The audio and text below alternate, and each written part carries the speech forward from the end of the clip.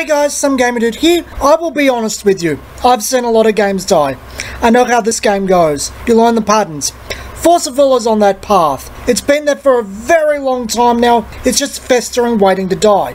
It might not die fully, but it will never return to a healthy state and will never reach the levels it was during Grim and Alice in terms of popularity. At best, we're probably looking at something around UFS level popularity, and Forceville Co will likely have to abuse the player base hard with low pull rates to maintain profit. Grim or Alice era ease of card availability and price is probably long gone, but it's more than likely it will descend to the point where it's unprofitable, at least in English, and die. The game isn't unique like UFS, and there are greener pastures out there. You have choices. Europe will be better off. They apparently like putting up with bad situations, though Dragon Ball Super is hitting theirs soon. Wonder if it takes them by storm too. So let's put the problems together, because Forceville is a shit show of a game, and I don't believe Forceville Co has the right intentions to fix it. The card balance is nearly non-existent. It implies they don't test cards. The game goes from one deck meta to one deck meta. Wind is broken or near broken due to being green with counter spells from Magic the Gathering. The developers have an unhealthy obsession with cards that cost nothing to use. The story is boring, wastes characters, and is either extremely obvious or ass pulls. But I've gone over this before. You know all this. There is more curious things that have happened. Community participation is really down. The US Facebook used to be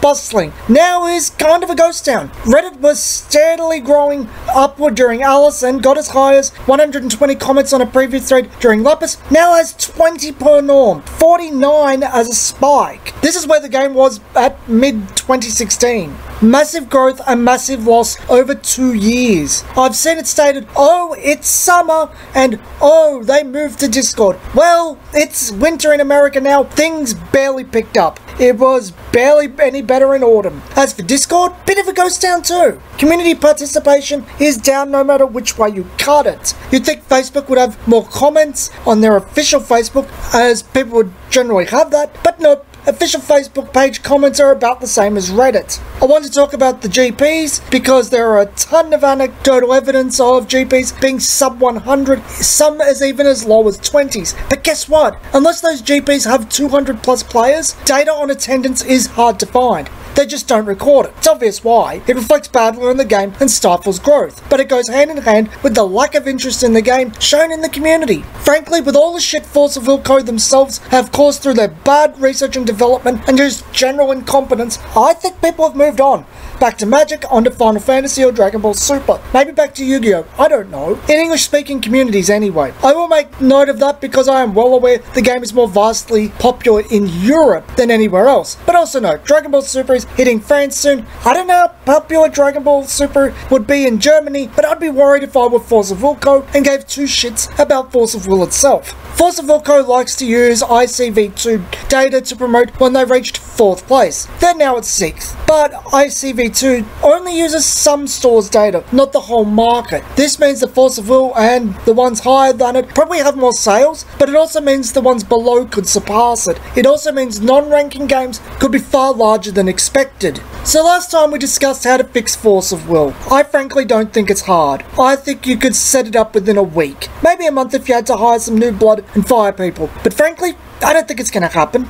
I don't think IG's prime directive is to make a good game, and I doubt Forceville can be a good game until it's no longer profitable and the IP is available for purchase. Forceville needs its own Jasco games. In the recent posts that I've made videos on, IG went on and on about globalism, global community, unrealistic nonsense about people flying all over the world to meet friends they met during a card game somehow. Idealistic nonsense. The game itself was a freaking footnote. He doesn't care. The game itself plays second fiddle to IG's ideology. How can you get things done when the CEO, the man running the show, is more focused on what is essentially politics rather than produce a quality game? The house is literally burning all around him, and he's the dog in the picture saying everything's fine. He even openly states he'll pick and choose who he'll listen to, not listen to everyone, make his own analysis, and do something. He's too interested in using the game to jet set across the world instead of having his company produce a good quality product. IG is the personification of everything wrong with Force of Will. He is killing the game himself through his lack of focus on what really matters and frankly selfishness.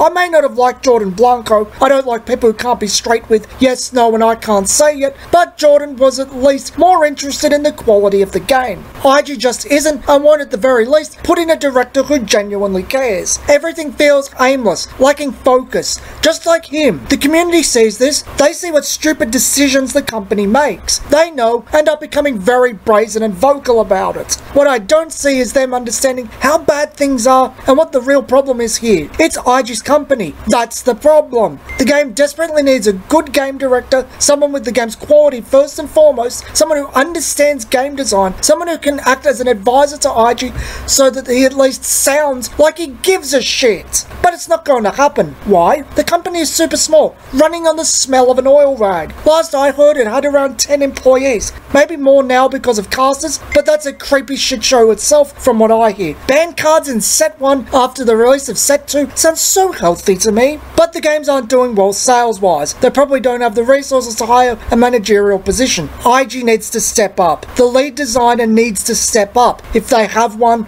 and it's not a free-for-all. They won't. They're satisfied with how bad things are. If they weren't, they wouldn't have let the cavalcade of shit shows through the Alice and Lapis clusters oozing into Raya. They would have learned from their mistakes, analysed data, took in comments, but they didn't. And you know why? Through my experience, most game designers are incredibly arrogant about their work and blame the player for the meta's problems, because it couldn't possibly be their own incompetence, could it? I don't expect Force of Will to get better. I expect this to be it till enough people get Jack of R&D's idiocy and leave dealing the death blow. You've seen the mass exodus. The game is hurting. The shit show the game has historically been is well known. There are greener pastures out there. IG doesn't care about the game himself and has shown extreme arrogance in regards to its quality. So if you genuinely care about Force of Will, start saving. Stop buying, start saving. Start a development team and develop fan-run sets. Run the game properly. Then eventually when it does die, buy it from IG. Just slap under new management and new owners on the box and you'll probably do better than it ever would have done under IG. Be Jasco Games.